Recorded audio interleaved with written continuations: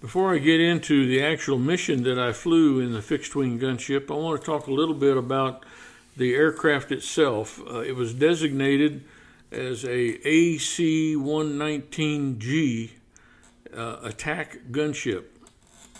And the aircraft that I flew was outfitted with four 7.62 millimeter rotating barrel Gatling guns. Those guns were mounted on the left side of the aircraft, and the pilot actually pulled the trigger to shoot the guns. The crew consisted of a lot of different people and doing a lot of different functions, but there was a pilot and there was a co-pilot, and then there was a flight engineer. The flight engineer sat right directly behind the console in the center, behind the pilot and the co-pilot. Behind him on the right side, behind the co-pilot, sat one of the two navigators. This navigator was we called him the table navigator.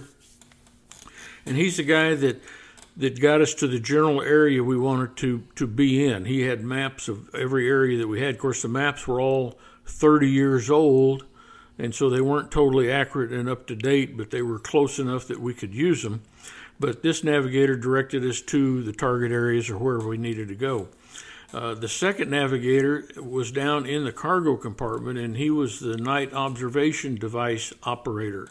And what that item was a telescope-looking instrument that hung out one of the doors they had removed, and it was on the left side of the aircraft. And wherever this device was pointed, it showed up on the crosshairs of my pilot screen. And if I pointed the aircraft at the same place where he was pointing this device, then that's where the bullets would go. And we maintained about a 25-degree bank and about 140 miles an hour in this circular pattern, and we could put bullets down. We were authorized to put them down as close as 100 yards from friendly troops, which we were the only fixed-wing aircraft that could shoot that close to friendlies. And a few times, unfortunately, we did. But anyway, back to the aircraft. It was powered by two 3350 radial compound piston-driven engines. And these engines had many, many thousands and thousands of hours on them and had been rebuilt more times than you can imagine. And so their performance wasn't up to the specifications of the original design.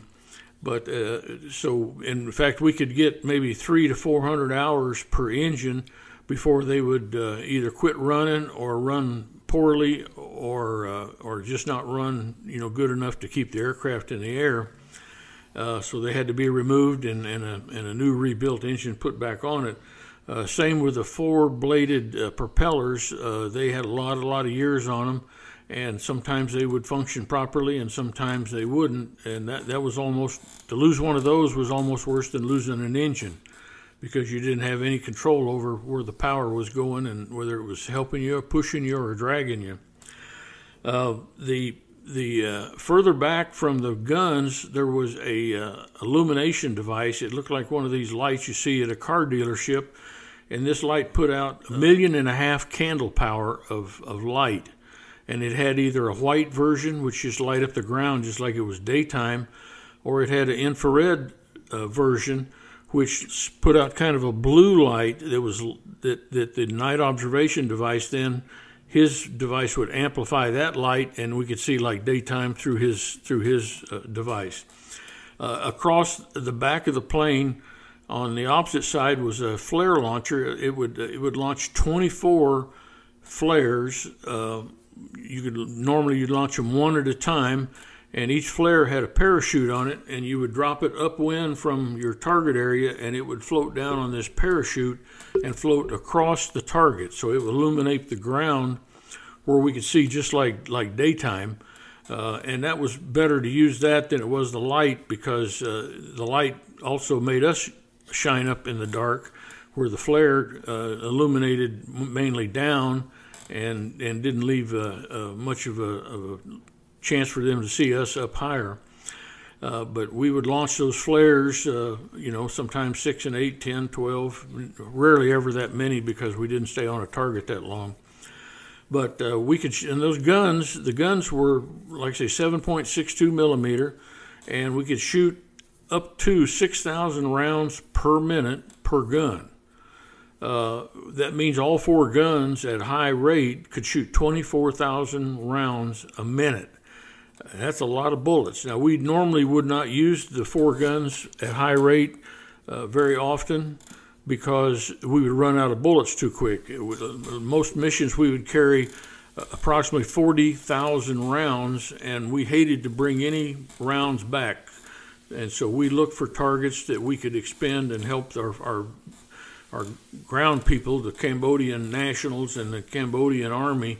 We would help them suppress the attacks that they were being hit with. There was a few occasions where we did shoot the high rate, and it was very effective when we did.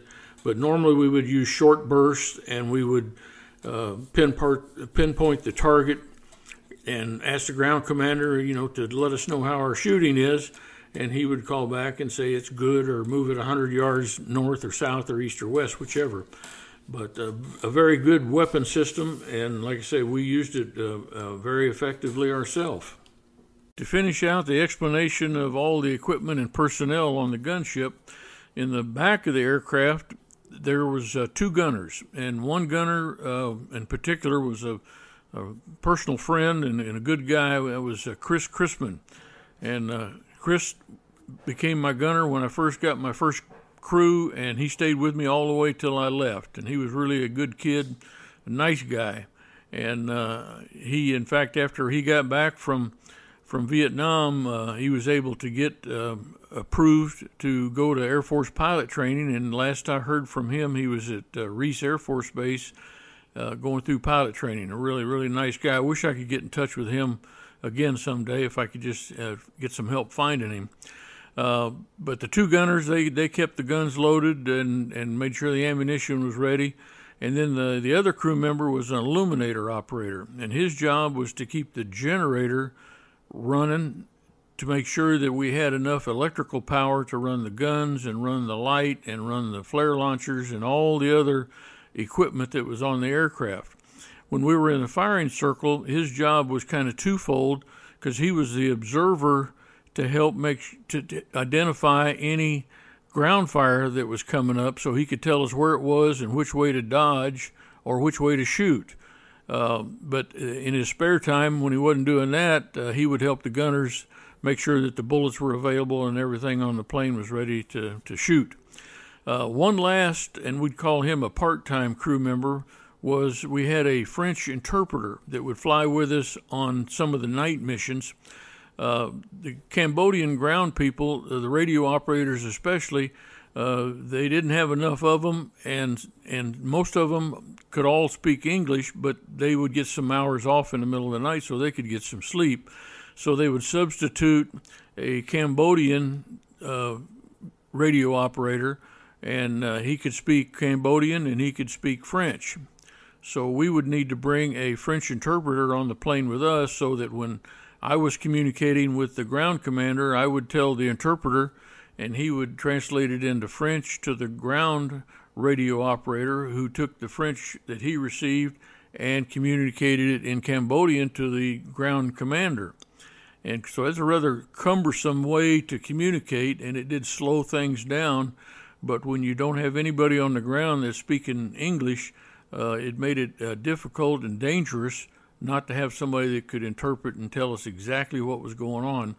But many times we found the interpreter a dispensable crew member, because if we couldn't carry 30 to 40,000 rounds of ammunition, then it didn't hardly pay for us to go out and do our job.